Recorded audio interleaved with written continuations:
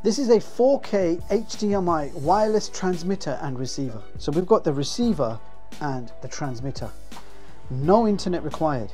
This works via wireless signals, but it doesn't use your internet signal at all. So we have a receiver which plugs into your TV, and we have a transmitter which plugs into your hardware.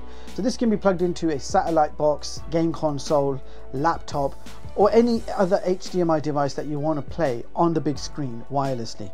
So think of this as a wireless HDMI connection or extender.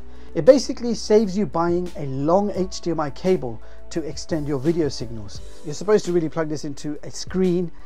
This is a projector, but I just want to see if it's going to work. I've got a PlayStation 5 downstairs, and I don't like carrying the PS5 up and down.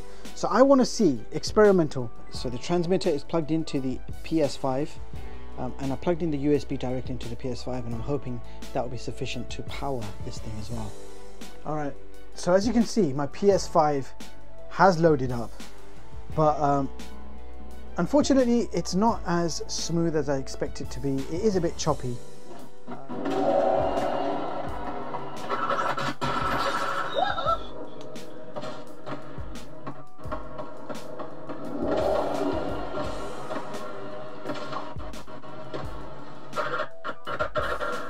So my usage example with the PS5 downstairs was a bit ambitious, and the result was a laggy experience. Now, to make things more realistic, I've got a laptop. I'm going to plug in the transmitter directly into this laptop.